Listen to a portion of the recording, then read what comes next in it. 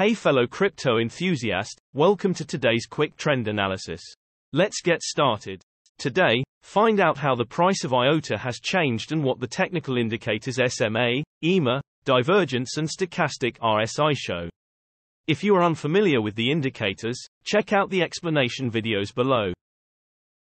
By taking a closer look at the hourly time frame for IOTA, the price went down only slight by about 0.4% in the last 24 hours and has a current price of 20.0 cents.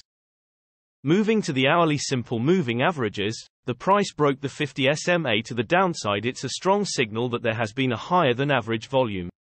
For this time interval, the current price is below all of the simple moving averages, which looks bearish and you should keep an eye on the closest SMA. The 50 SMA will play as resistance or the price will peak above the current price, which is around 20.1 cents. Important to note is that the price is currently below the 200 SMA, which can play as a strong resistance. However, breaking it decisively to the upside will signal a potential big move up. Moving to the hourly exponential moving averages, the price at the moment is situated below the hourly ribbon, which is usually bearish and the ribbon can act as a resistance, so you should keep an eye on if the price will break it or bounce of it. The current price to watch is around 20.2 cents. The resistance should be considered because the ribbon is more or less spread out. On the lookout for divergences in the hourly time frame, there was a bullish divergence and the price already went up. Moving to the hourly stochastic RSI, both the %K and %D lines are in the lower region, which means that the price is getting oversold and soon a trend change or at least some kind of consolidation could be expected. However, the K line still hasn't crossed the D line, so it should be waited to see if the trend will actually change to the upside. Moving to the 3-hourly simple moving averages, the price has crossed the 20 SMA downwards. It's a strong signal that there has been a higher than average volume. For this time interval, the current price is below all of the simple moving averages, which looks bearish and you should keep an eye on the closest SMA. The 20 SMA will play as resistance or the price will peak above the current price, which is around 20.2 cents. Jumping to the 3-hourly exponential moving averages, the current price is below the 3-hourly ribbon, which is generally bearish and the ribbon could play as a resistance, so it is to watch if the price will bounce off it or break it. The current price to watch is around 20.5 cents. The ribbon is spread out so the resistance should be strong.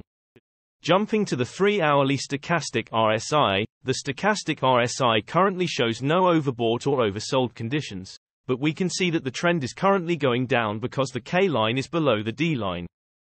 Looking at the daily simple moving averages, the current price is below all simple moving averages for this time interval, which looks bearish and it is to watch if the closest SMA, the 20 SMA will play as resistance or the price will break it to the upside above the current price of around 21.0 cents.